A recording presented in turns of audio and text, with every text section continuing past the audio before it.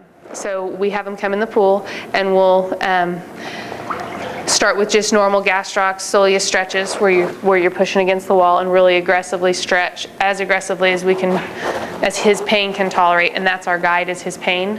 At this point, the surgeon feels like it's so solid that they would allow us to push pretty darn hard, knowing that we aren't going to re-rupture that Achilles tendon.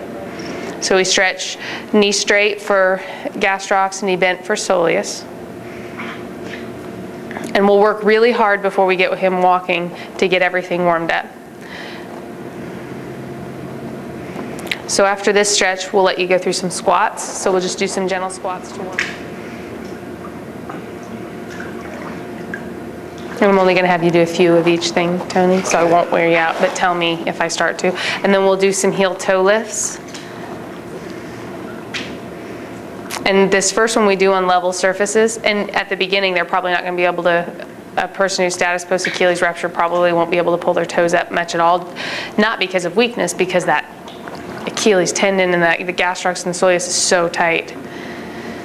That forefoot and midfoot is just so, it's been so limited in motion for so long that you develop some pretty tight joints, and the foot mechanics aren't there. So we'll get in at the beginning. I actually don't have to get in, but we'll do joint mob on that foot and help break free some of the mobility there on the and that's probably one of the most important things that you'll forget, and the pool is such a great place to work on that mobility because everything is just nice and relaxed. And once we did it the first time with a therapist, Tony was able to do that by himself after that. It's been a long time since it's been stretched. Yeah, well, I stretched it, but not like that. Yeah. Okay, so now he's going to let himself drop into plantar flexion and then point all the way up into as much dorsiflexion as he can. And Tony's doing a great job because he's letting go some. And that's a little bit more advanced because that just shows he's gained a lot of strength and balance as he's been working.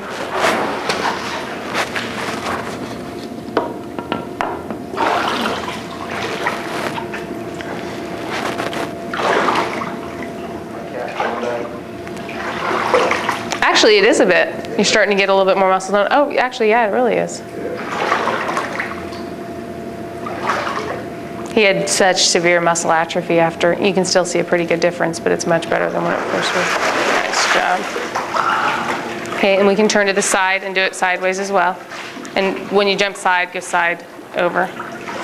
So because now we're jumping up, down, you wouldn't do it within about the first week or two of rehab, but once you've gotten some motion, some strength, then you can start jumping down and having that control.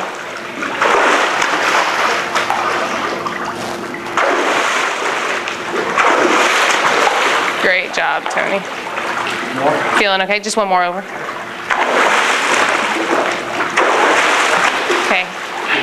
So now, the next thing we want to work on is, rather than coiling down and popping, I want you just to pop, isolating ankles.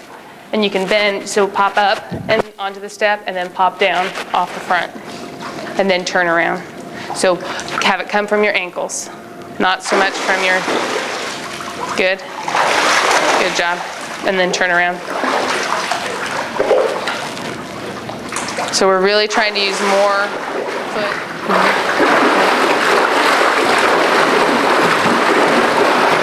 Okay, now legs together. Same thing. And what we want to see is what keeps happening, and that he'll start to lose his balance and have to regain.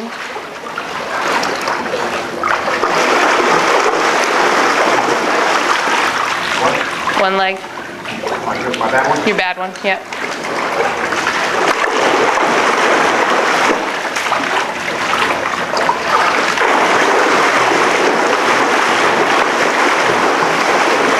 Okay, so now we're going to take it and slow it down and keep yourself standing. Use a little bit of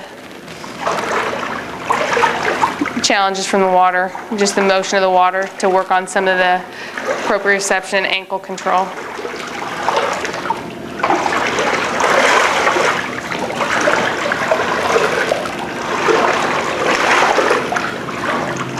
So the most important thing to get out of that is put them on single leg. Now we'll throw some jets at you.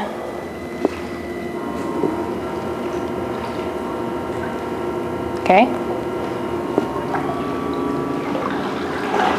Okay, let's hold it there for Let's just try to hold it for 30 seconds from now.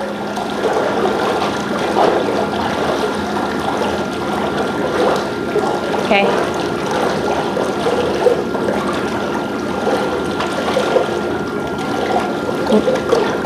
Now, if you can, do you need a rest or is it doing okay? Try heel-toe lifts as you stand there. So up onto your tippy toes, pull your toes up. There you go.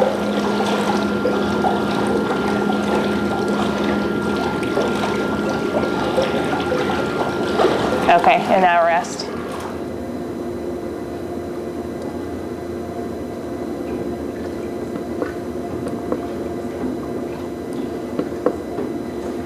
I'm going to give you some jets now, Tony. I'm going to let you warm up just a little bit at this, and then I'm going to bring you up to a run. After Achilles tendon repair, you just want to watch because they'll have a tendency, because of the tight gastrocs and soleus, they'll have a tendency to run on their toes. So you want to make sure their gait mechanics are really nice and found and grounded, and they're having a nice heel strike toe off before you have them start running, so that they don't just get up on their tiptoes and stay there, because now you're just feeding right into what their foot wants to do and the tightness they want to keep.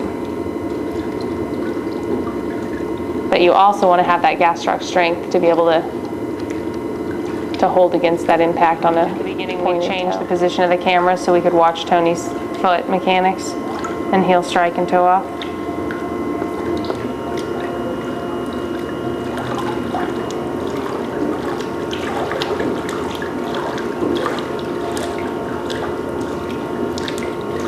Nice job. Feel okay? Okay. So Tony is going to get back to reffing. He's going to go back to coaching football. So he's going to have a fairly good spring and a fairly good push off, and to be able to start and stop again pretty quick. So one of the things that we'll do to help work on that, and I don't know that we've done this before, so this might be the first time for him, is allow him to ride to the back of the treadmill against the jets and just have him spring forward against the resistance of the jets. So what I'm going to do is I'm going to jack the jets up a lot. So what you're going to do, Tony, is you're going to let yourself ride to the back of the treadmill, but don't hit the back of the treadmill. And then I want you to hard run forward. There, you got it. And then ride back. And then hard back forward.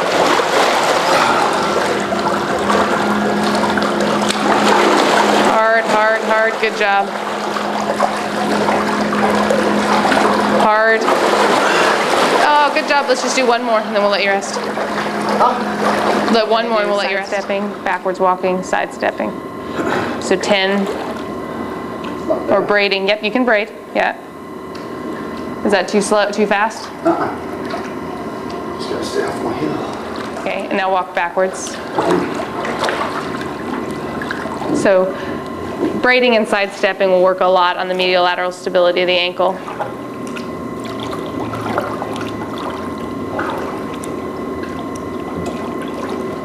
And then when you're ready, we'll have you do the other side. And we'll usually have them do counts of 10. Yes. Hopping on his feet down the treadmill and walking on his heels. And let him. It's actually really good. You can do that without slapping your feet down. And then really focusing on balance and proprioception, single leg stance, and just throwing all kinds of jets and stuff like that at him. And the last thing we'll have him do before he gets out is stretch everything out again really well.